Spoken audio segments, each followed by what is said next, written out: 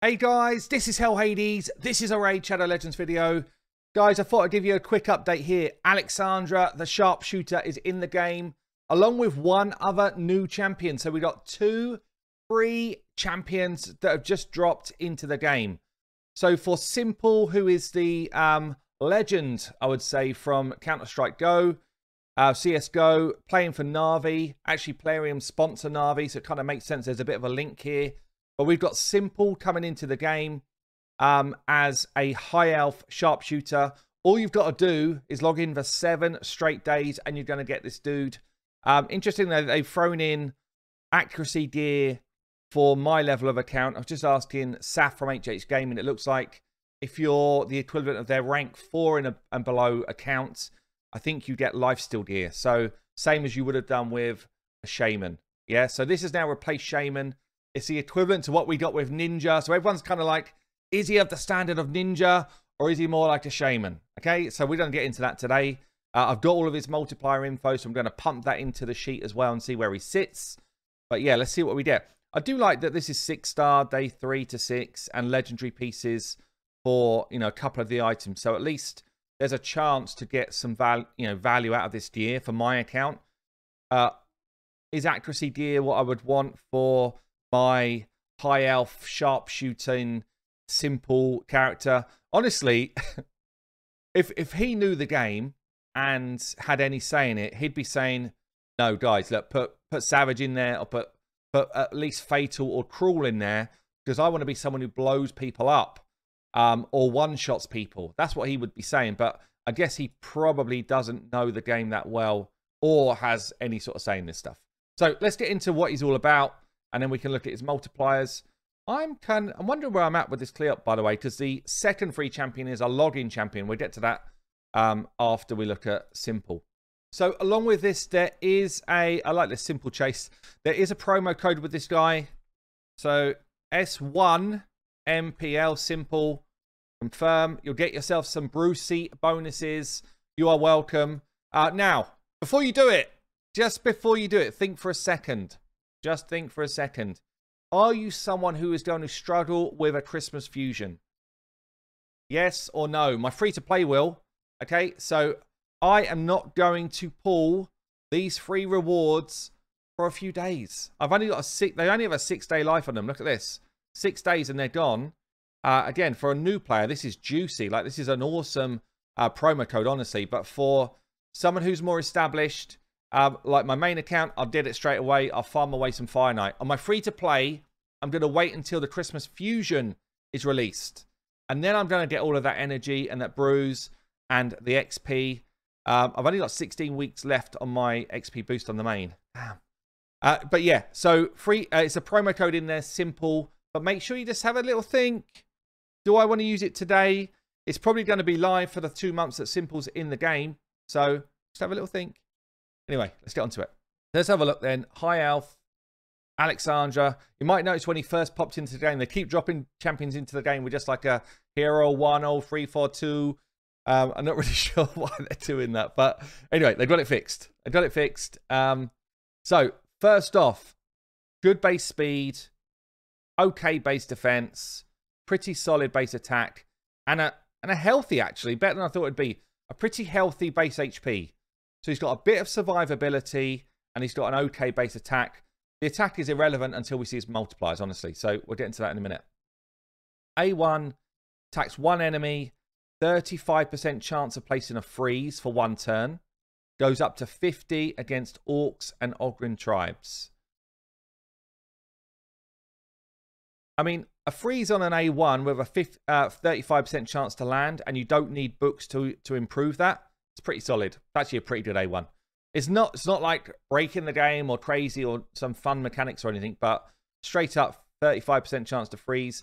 I mean, thinking about this, depends where they're looking for him to be a player, and I guess we'll see in a minute. But playing against orcs and Ogryn tribes, I mean, 2 factions out of 14, it's almost like you ignore it exists, honestly. You know, that's going to be relatively low chance. And if I think about, you know, something like an arena meta, how many orcs or Ogryn tribes do we really see? I guess we see a few, you know, Warlord for 1, for example, but that's high-end game. But that's not going to come into effect too much. So, AoE on his A2. Books down to a 3-turn cooldown. Very nice. Books up to 100% chance of placing decreased defense for 2 turns. Now, think about it for a second, because a lot of you are going to be saying, oh, this isn't as good as whoever. For a new player that's coming to the game because they've seen simples in the game and that type of stuff, which is what Plarium aim to do with this, by the way. They don't care about me or you know, someone else who's been playing for 6 months up to 3 years. They don't care about that. They want new blood, new players coming in to get attracted by this deal. That's what they're doing with it. So an AoE drop defense champion with a 3-turn cooldown on it. Also 100% chance of placing weakened against these 2 factions again. And I like, wish there was more factions, honestly, or change it up. But that's a massive skill. It's a massive skill. And if it hits reasonably hard as well, then for a newer player, this is a huge champion to get. You know, maybe not Ninja level. Ninja was kind of obscene. But so far, this skill, you know, if you look at my free-to-play series, literally like, in fact, let me have a look. So yeah, on the free-to-play series, I was thinking it's an early video. It's literally my day 2 video, a beautiful sight. I went hunting for War Maiden on the free-to-play. Okay, so day 2, I was like, I need an AoE drop defense champion in my lineup, and I went and got War Maiden. Now, think about it if you're coming into the game. Beforehand, we were getting Shaman. Now you've got an AoE drop defense champion, which you could book to 100% on a 3-turn cooldown. And you know, in terms of defensive stats, way stronger than War Maiden. Okay, you do have to put legendary books in. That's the downside versus War Maiden. You can farm and get free books, in effect. So that's the downside to it. But it's a good skill to have for a newer player. And I tell you what, anyone who's trying to push faction wars, like my free-to-play now, 160 days in, this is a massive champion. This is a massive champion for that account. So, so far, so good, I'd say. A3 then, attacks 1 enemy, removes all buffs from the target, removes all buffs from the target before attacking when targeting enemies from these factions again.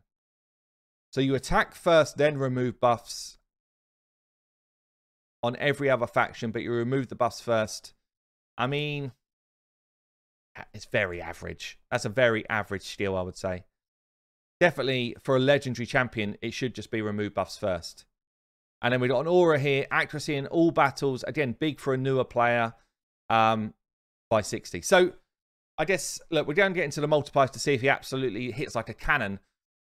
If I was thinking about what I was expecting before this champion dropped, but you know, bearing in mind he's a Counter-Strike player, he's known as an AWPer, as a clutch player, I was expecting to see some sort of ignore defense. Yeah, I thought it'd be like a bit like a Raw Huntsman ignore defense nuke on one of the skills, or maybe an AoE ignore defense. I was hoping to see. I was expecting to see some sort of crazy passive or clutch passive, maybe a bit like Leo, or a bit like Candy, where there was kind of some way that he was able to stay alive to try and clutch to win. Just based on his kind of like him, you know, in terms of him as a person in the way he plays other games. So I guess the kit's a little underwhelming, or I'd say a little generic, a little simple. Maybe that's the right word for it. But for a newer player, this skill is pretty massive. Honestly, the Orkan Tribes thing feels a little bit like it shouldn't really even exist. It should just the kit should just be slightly upgraded and forget this, because it's so small in a game that's got 14 factions, honestly. Yeah, it's just a little bit underwhelming. So let's see how his multipliers compared to other champs. Okay, so I'm going to do a bit of a comparison against Herndig, who has got a similar level of attack, 1409, whereas this guy 1432. So Aleksandra's got slightly more, but it's pretty damn similar. They've both got A1 and A3 single target, albeit Herndig's has got more fancy mechanics in it, and they've got an AoE drop defense A2. So it feels like a pretty good comparison. So the A1 for Herndig's got a 4x multiplier, whereas Aleksandra's got 3.7, so slightly worse than Herndig's A1, but not by a lot. It's actually pretty damn similar. And the grading for this one on Herndig is godlike, so top 15% of champs in the game. So pretty strong hit in A1, same damage books as well. Aleksandr gets slightly better book damage than Herndig. So Herndig gets 10%, Aleksandr gets 15%. So pretty similar again on the abilities, and AoE drop defense is the same. Herndig has got multiplier 4.4, Aleksandra's got 4.2. So again, very similar. It'll be a slightly worse hit than Herndig's A2, which hits like a cannon, honestly. So his A2 drop defense is going to hit pretty damn hard. And in the A3 here, which again, Herndig's got some fancy mechanics, much better than, I'd say, what Aleksandra's got. But in terms of damage, A1, attack one enemy, 20% damage from books on a 6.2. Here we get 20% damage from books again. So same amount of book damage, 6.2.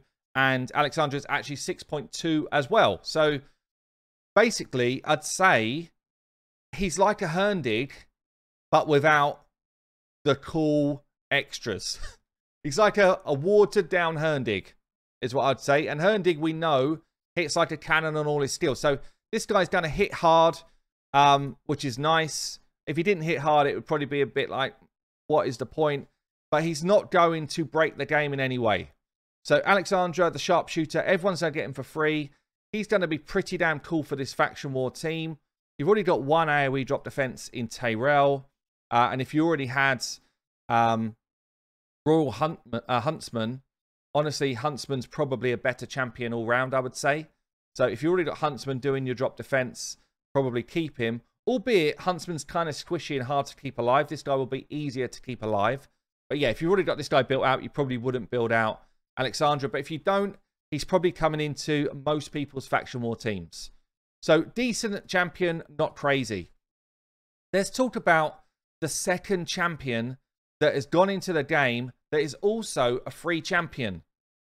The difference is, Aleksandr, you need to be able to play the game for the next 7 days to get him.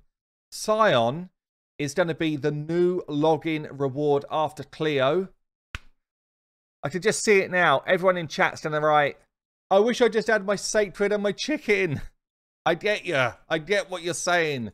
It is nowhere near as exciting grabbing these fragments every month. And honestly, I must be close to getting this damn chicken by now, surely. I feel like I've been... No, I've still got another month's worth, I think. I've got like another month or so worth before I get Scion. But Scion will replace Cleopteryx. And they've told us, before everyone totally freaks out, which you probably will do anyway, they've told us that they're going to probably rotate Epic to Legendary, Epic to Legendary.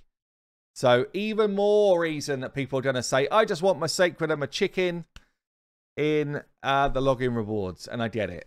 So let's have a look at this other new champion then. The new champion that you would need to play the game for, what was it, 4 months for Cleopteryx. This guy will be 2 months worth of grind instead of 4. So it's not as much time. But so basically you need to play the game, I think, for like 14, 15 months before you get yourself a Scion. Is he going to rock our world? In fairness, I mean, he looks freaking cool. You can pull him from Ancient Shards. People have already shown me that they've got this guy. Damn, he looks really cool, actually. Really like the design. This one they could have just called Hell Hades, right? This one they could have called Hell Hades. I could have been the controversial dude in the chat. Anyway, looks cool. Good speed. Okay, pretty weak HP, pretty weak defense. So he's kind of squishy, but good-ish attack. A block active steals A1, 30% chance. Average, but okay, I guess.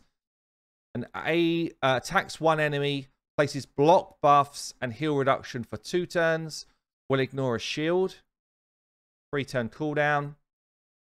And then what we got here on the A3. So far, I'm not impressed. Removes all debuffs from this champion. Then attacks all enemies.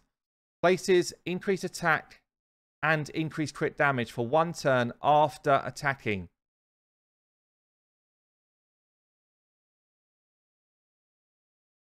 Why would it not be before attacking?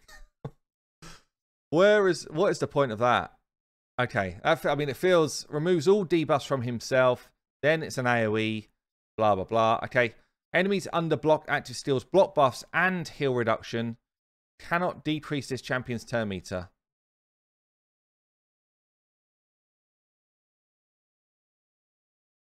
He seems a bit blah to me. Okay. Okay, there we go. So look, 2 new champions in the game. One of them free for us all. The other one free for us all, just at different times of the game by a long way. And yeah, I would say, look, my free-to-play, I'm all over that. Aleksandr, my main account, he probably won't get much of a look in. But still, a free champion's a free champion, right? And it's better than Shaman. Anyway, guys, I've been Hell Hades. Enjoy. I will see you later.